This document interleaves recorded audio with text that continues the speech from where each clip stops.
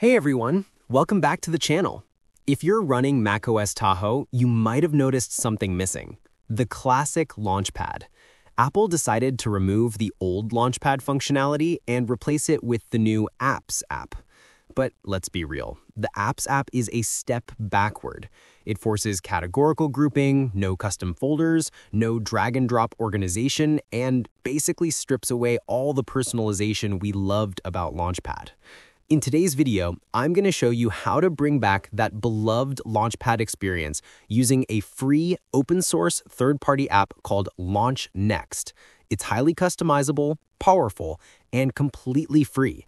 We'll cover where to get it, how to install it, and dive into its awesome features. If you're frustrated with the new Apps app, this is the fix you've been waiting for. Let's jump right in.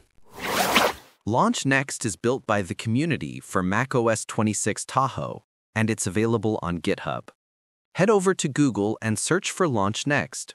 It's aced on another great project called Launch Now, and it's licensed under GPL 3, so it's open source and free to use.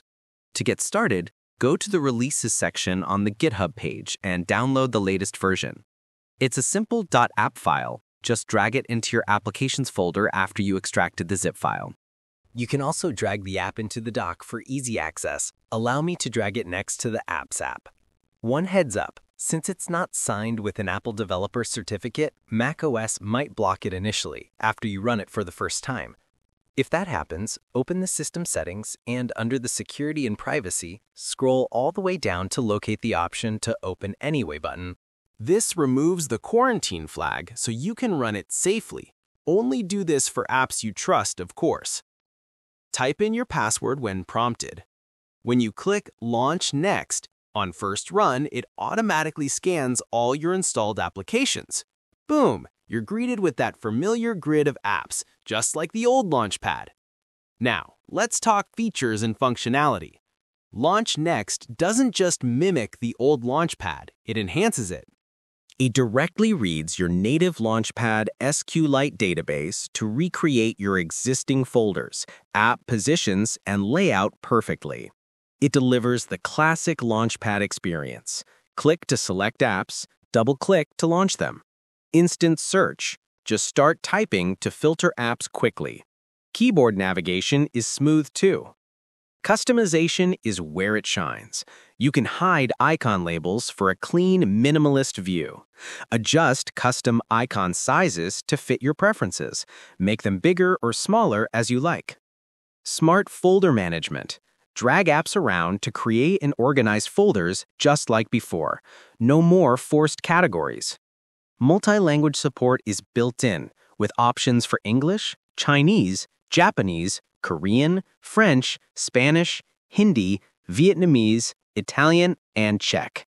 Display modes. Run it in a windowed mode with rounded corners for a floating overlay, or switch to full screen for maximum visibility. Toggle these in settings. Advanced stuff? It's got smart background interaction to prevent accidental clicks or dismissals, context-aware gestures, and search field protection. Performance is optimized with icon caching for smooth scrolling, lazy loading for efficient memory use, and background scanning that doesn't block anything. It even supports multi-display setups, automatically detects your screens, positions itself per display, and works seamlessly across monitors. In use, it's intuitive. Organize by dragging, search instantly, and enjoy the freedom Apple took away. If you run into issues like the app not starting, double-check you're on macOS 26 and have the right permissions.